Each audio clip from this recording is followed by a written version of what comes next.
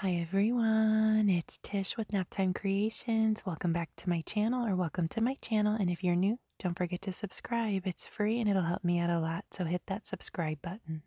Today we're going to be making a resin tray in this gorgeous kind of geometric shape heart mold. So let's jump in and get started. I have 5 different colors of glitter here.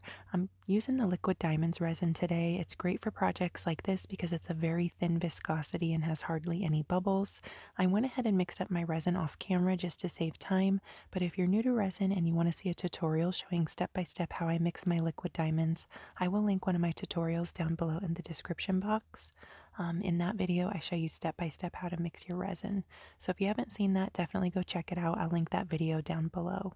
So I'm using 5 different colors of glitter here, and I'm using these pouring cups from S Resin.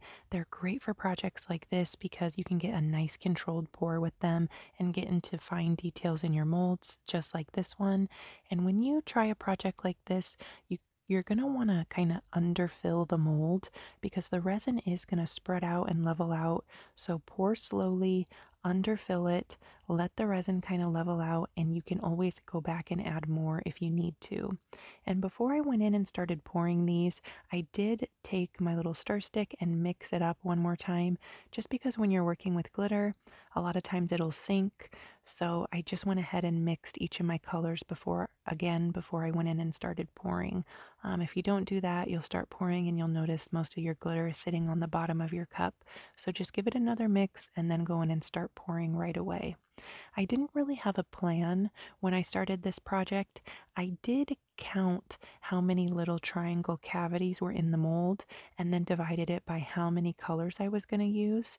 And that way I had an idea of how many little triangles I should do of each of the colors, if that makes sense. So that way there was a good variation of each of the different colors I was using.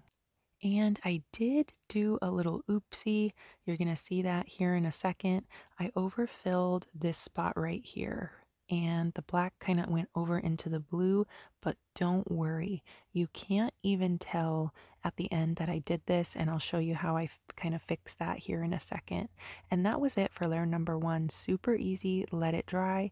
This is the next day. I'm going in with some black holographic glitter mixed with clear resin. Just filled up the mold the rest of the way. This mold does not take a ton of resin because it's thin. Even though it's really big, it's 8 inches across, it doesn't take a ton of resin. I want to say it took about 10 ounces total for this entire mold, which isn't too bad. I let it dry. Here we are ready to take it out of the mold. Here's how it turned out. See that top right spot right there where I messed up? You honestly can't even tell, and that was because I used a darker color to fill in the second layer. That really kind of helped hide that little oopsie. But to avoid that from happening, if you guys try this, just take your time and pour really slowly, and you won't have a oopsie like I did. But I really love how it turned out.